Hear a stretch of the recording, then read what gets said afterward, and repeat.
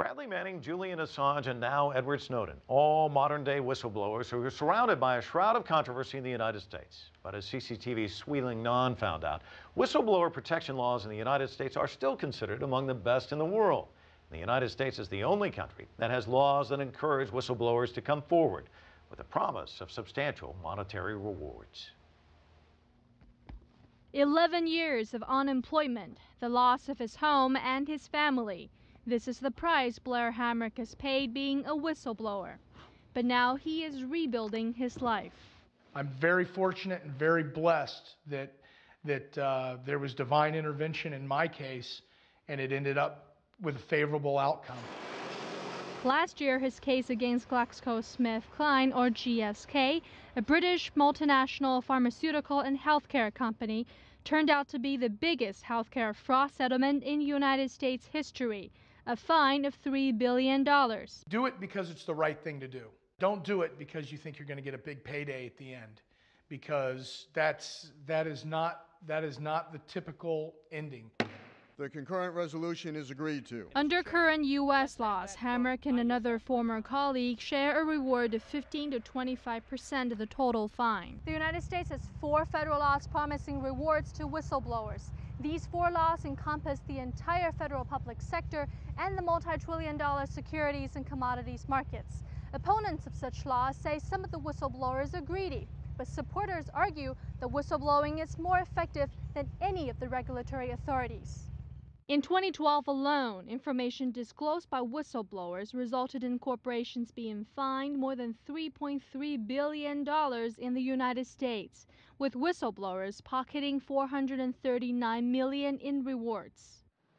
Stephen Cohn is an expert in American whistleblower protection laws and has defended some of the country's most high-profile whistleblowers. He says despite the rewards seeming so attractive, you must be aware of the potential consequences. It can cost someone their career. People could end up in jail. So the risks, what's at stake, is major. So if you're going to blow the whistle and you challenge those type of authorities, there's going to be pushback. There's going to be retaliation. Cohn says the United States is tightening bribery regulations against multinational companies. In the United States, we passed a whistleblower protection under the Foreign Corrupt Practices Act. So what that means is if someone pays a bribe to a foreign official to get a business advantage, they're guilty of that law. Cohn added that whistleblowers in these cases are entitled to a reward of 10 to 15% of the total fine, regardless of their citizenship. Whistleblower protection laws are not the norm in most of the world. According to a report released in April by the Government Accountability Project, currently only 6 European countries have dedicated whistleblower legislation.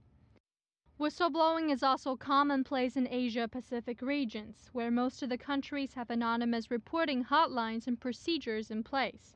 In China, for example, local legal authorities and law enforcement agencies have their own budgets for rewarding whistleblowers. In 2010, the National People's Congress amended the national law to require authorities to protect the identity of informants. And in April 2013, United Nations Secretary General Ban Ki-moon announced that there will be a review of international whistleblower protections at the UN due to complaints about how it implemented these regulations. For Blair Hamrick, the difficulties of the last 11 years have not made him regret following his conscience. I don't have any regrets. You know, in order to really appreciate the good things in life, you have to go through the bad things in life. Cui Lingnan, CCTV, Washington.